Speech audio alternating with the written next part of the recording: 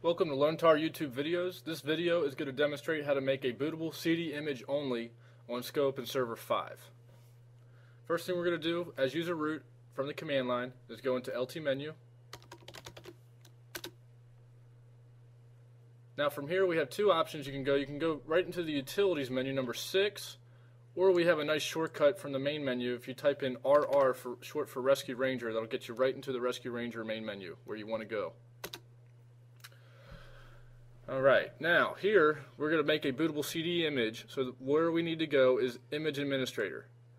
Now I'm connected via Telnet, so my term variable is set to xterm, which is why I am seeing all these characters, the MQs, the Ls, X's.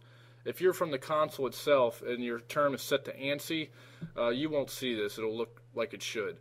So, but if you do see this, you can ignore that. It's just based on your term emulator. So I'm going to go to option number 4, Image Administrator, and we're going to select bootable CD image only, or ISO CD image only. This will make a bootable ISO image on your hard drive, which you can take to any machine, even a Windows machine, and burn it to a CD. This option is very popular for people who like to use another third-party application, or if they don't have a CD burner on their SCO machine. So we'll do number 4. And here it's going to tell you where the image is going to be saved. It's going to be saved in user RR images saved img.dir directory. Press enter and let it ride.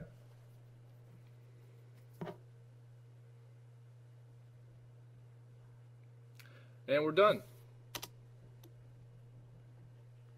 Now if we quit all the way out and we CD to the directory,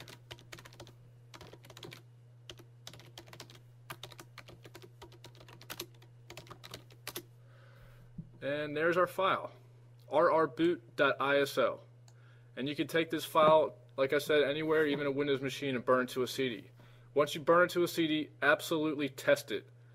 When you boot off of the CD, the test option is number 7. It'll test the backup media and the hard drives to make sure it can access both. Once that test passes, then you can rely on the backup media, the crash recovery media. Thank you.